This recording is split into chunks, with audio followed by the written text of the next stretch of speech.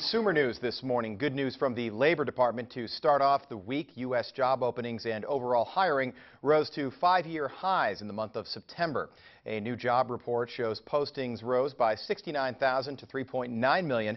That's the most since 2008, just months before the financial meltdown. And a scary story here. Boeing is warning airlines about a potential problem with some of its planes. The company says their 747 and their 787 Dreamliner models should avoid certain storms while flying due to possible icing problems.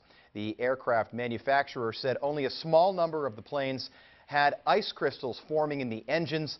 Boeing's Dreamliner model has suffered a number of technical problems, notably battery fires in some planes that grounded Dreamliners for 4 months while Boeing made repairs. To the auto world, the National Highway Traffic Safety Administration is now investigating the safety of the Tesla Model S. This after 3 fires in the past 6 weeks. Last month, the agency said it was not planning to conduct a probe, but Tesla Motors said Monday it had requested the investigation.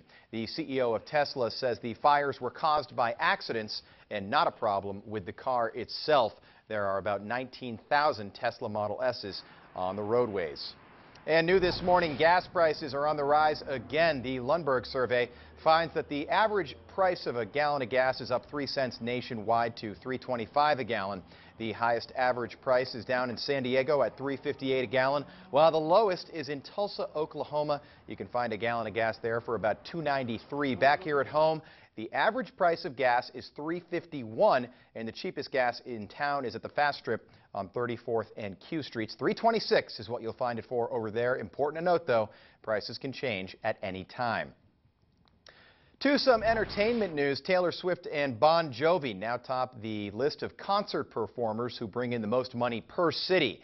A new report from Pollstar says Taylor Swift averages more than $1.8 million at the box office every time she's in town, while Jon Bon Jovi brings in about $1.5 million per city.